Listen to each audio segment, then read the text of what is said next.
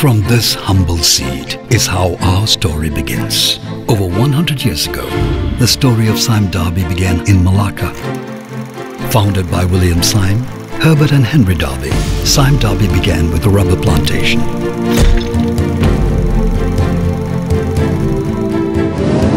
Sime Darby survived through a depression, 2 world wars and the emergency. And when Merdeka was declared, it had offices in Malaya, Borneo, Singapore and Brunei. 80,000 acres of rubber plantations and diverse business interests. By 1964, Sime Darby explored a new crop that would change the country's plantation industry, oil palm. In the 70s, the government embarked on a policy to buy back foreign companies with Malaysia-based assets. These companies were born and bred here. No one should ever take that away from our people.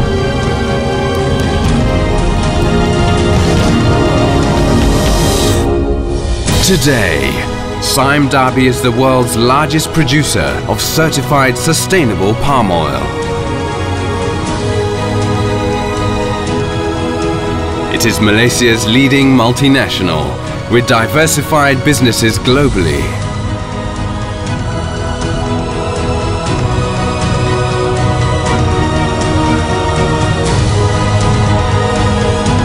For the last 100 years, we have grown with you.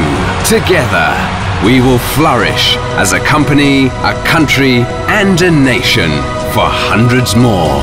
Sime Darby, developing sustainable futures.